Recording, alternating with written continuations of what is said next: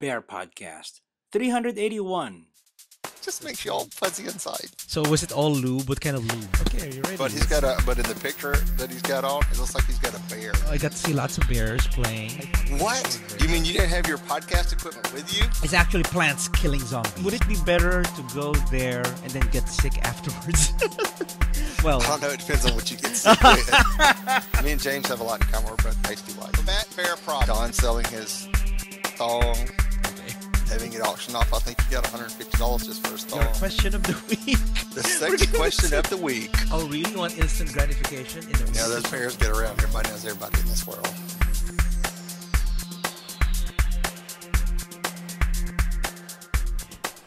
Welcome, everyone, to another edition of Bear Podcast. This is Nard. This is Ray.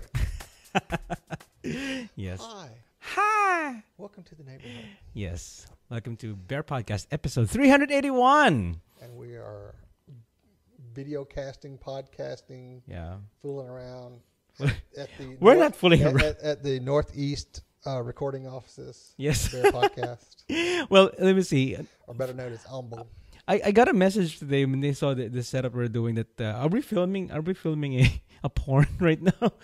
No, we don't. Well, he films porn, but when I record, it's not porn. So, but then that can be arranged. Novels when he filmed. That can be arranged soon, right? Oh, somebody's messaging me. Who's messaging? Okay, Get somebody. off of Facebook. We're trying to do a show. Oh my I'm trying to God. do a show. Get on Facebook. You're not at work anymore. Get All right, off I'm Facebook. getting out of Facebook there. Okay.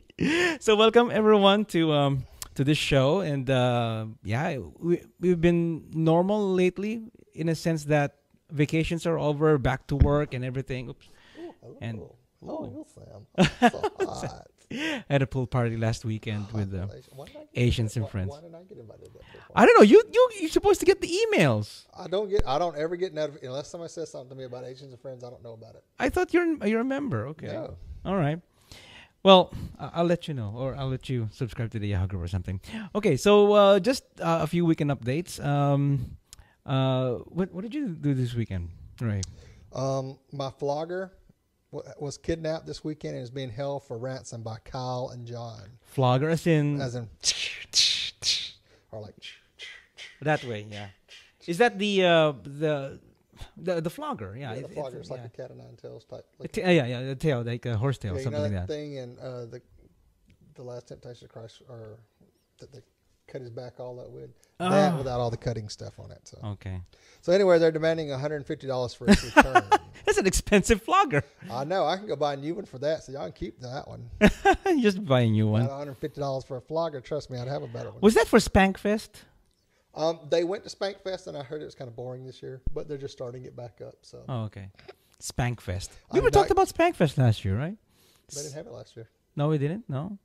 I thought it was a yearly thing. Well, it was, but it kind of died off for a little bit, and they just brought it back. So. Oh, okay. And I didn't go this year because I had enough of bars the weekend before. Yeah. I think more than once or twice a month in a bar is way too much for me anymore. So. Mm-hmm. And then Saturday night I played canasta with the boys.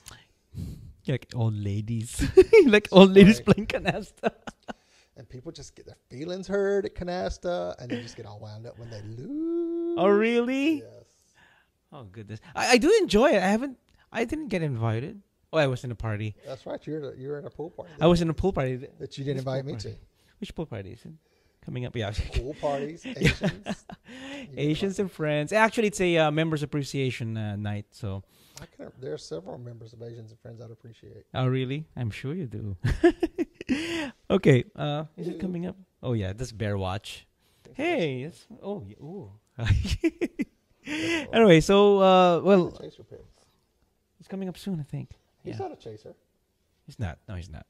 So last weekend, I got to see a band called Bowling for Soup. You've never heard of them before, right? Yes, I've heard of them. You've heard of them? One of their songs is 1985. I saw a pattern in how they make songs. They mention all these stars. They do name dropping in their songs. So probably when you Google their lyrics, it's all U2 and other bands or REM, stuff like that. So the next song after 1985 is 1986. 1986? No. There was something else that is in our 1969, which actually is another song, right? 1969. They covered the song. They have it in one of their albums. So yeah, they're a fun band. They chatted up on stage, and the guitar player is a big chub, and the drummer is a bear. So they're really cute. They're really nice, and they're very talented. They're very good. And there were bands before them, but of course I was there because of Bowling for Soup. New kids on the block though. No, there are no new kids. No, not new kids in the club. New kids. So yeah, I got to see that, and that's pretty much what I did last Friday night, and just went home because it's kind of sad going to concerts alone. I wish Mike was there. Whenever Mike and I always go to concerts and stuff. So you need to find another surrogate husband besides me.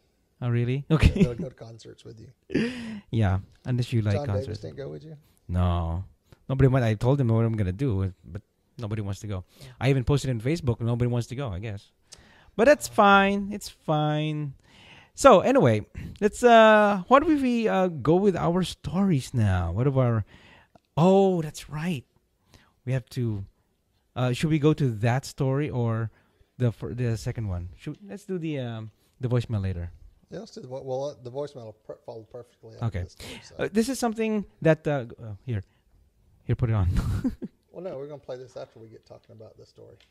Oh, okay, all right. Because then if we play this, people are like, "What are they talking about?" Okay. Playing this? All right. One of the topics that we talked about last week that we're gonna cover today is actually breakup stories. Breakup stories. Yes. Breakup stories. So maybe should I? I guess you should start, or should I start? Because mine is less spectacular than yours, if I should say. More interesting. Because mine was... Which one? What we're talking about is... Okay. What got this up is I recently broke up with the boyfriend, whatever you want to call him. He quit being a boy a long time ago and turned into a boyfriend. But we were talking about breakup stories, some of the things that people do today that I just think is horrible. I mean, I can see people doing it, and it's been done to me now, but I just thought it was horrific that they did this. But talk about your breakup stories, and this is what's feeding this. And we're talking about stuff like what led to breakup and how they broke up with you and all this kind of stuff, and when it happened and what drama kind of surrounded it. But we thought we'd share some stuff with you about breakup stories and get some of your input about some of the worst breakup stories. I would tell one that is me before my present partner right now, my only partner. If y'all broke up, it'd be kind of hard for him to be your partner now. No. I think this is it. This is it with my partner right now. But anyway, my last breakup was interesting because, not so interesting. It became a boring. It was it's a relationship that became very controlling, and I didn't like it, and it came to a point that it's not I felt like he's not the one for me really, and he began hating all my friends. And it came to a point even that he would say, if we're gonna get married and you're gonna leave your friends, you're not gonna see your friends anymore. I mean, was this the one you'd walk the dog so you could call people? Yes. Okay. It was that bad. I would walk the dog so I could call my friends, John and Palima. Hey, how are you guys? I'm walking the dog. So every time, whenever I go out, whenever I call them, hey, you're walking the dog again, aren't you? So that's what happened. That's pretty much the start of my the degrade of the relationship, and until 2002 it was a hard breakup, more for him because I didn't want to go back to it anymore. Like, when you break up and then they try to get together again, and I said no, I don't think so. It's not going to work because it's going to roll over back to what it was you were doing, even though you say you're going to change and everything. But yeah, it just didn't work. It just didn't work. Although it wasn't, we were on together for 4 years, but there's this hope that he would change. Yeah. But he never did. He never did. I think that's most people when they get in a relationship. And I know I'm pretty sure women think this a lot. Put it on a microphone. Right? Sorry. Yeah. I think women think this a lot just from the fact of the conversations that I have at work with the breeders, that they think they're going to marry the guy that they're in love with and they're going to change him. Mm-hmm. And I think to a certain extent people do change when they go into a relationship. But if there's big glaring things going on there, I doubt they're going to change overnight. Nope. And I doubt that they're going to change to an extent that the person's going to be happy about it. So. Mm-hmm. So it all becomes then a give and take thing. So, Mm-hmm. but How come your audio is not too loud? so but anyway, most of y'all have heard me talk about the boy Terry, whatever. Mm-hmm. He was one of the Wolf of Water Cub or chasers a couple of weeks ago, and it was almost like a Jerry Springer episode. Okay. When this happened, I mean, it was very. Was it in front of an audience? Yeah, I felt like it. Was it in front of but, an audience? Well, I didn't feel like it was in front of an audience, but I felt like it was something that I watched Jerry Springer and the people are fighting and people killing each other and all this kind of stuff, and it's just like a Jerry Springer episode. But it was just odd. And the rough thing, and to break it down roughly, he met some guy online. Oh my God. And I don't know if this is true or not, but he said he met him online. He went and spent the night with him, which I objected to. I said, we got an open relationship, and I don't care if you have sex with him, but spending the night, I think that's too much. And we talked about it, and he was like, okay, I won't do it again, blah, blah, blah. And then the next weekend, he went camping with him. Mm-hmm. So I was like, I don't want you to go camping with this guy.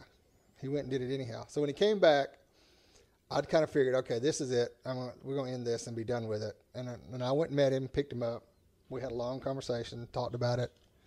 He told me a bunch of stuff that he had issues with the relationship. And I was like, okay. I said, well, we can work on that. I said, I ain't making any big promises that everything's going to change overnight. But I said, I'm willing to work on it. And, made some concessions. Like, he wanted to close the relationship down, want to do this. And I was like, okay, if that's what you want to do, we'll do it.